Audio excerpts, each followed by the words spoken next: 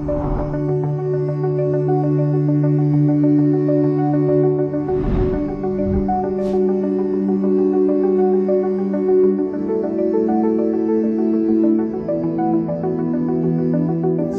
3 qualities that I always look for when I'm interviewing the candidate for the position is the ability to communicate effectively. In this day and age with cell phones and all the distractions, I find that a lot of people just don't speak clearly, and they tend to mumble, or they talk very quickly.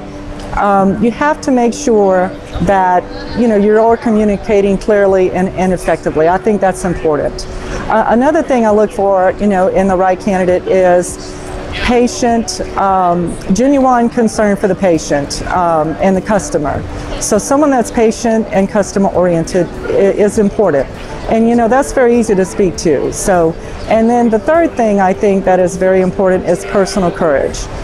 We have to think that you have some ability to continue to learn and not to be afraid to do something different to be able to advance your career.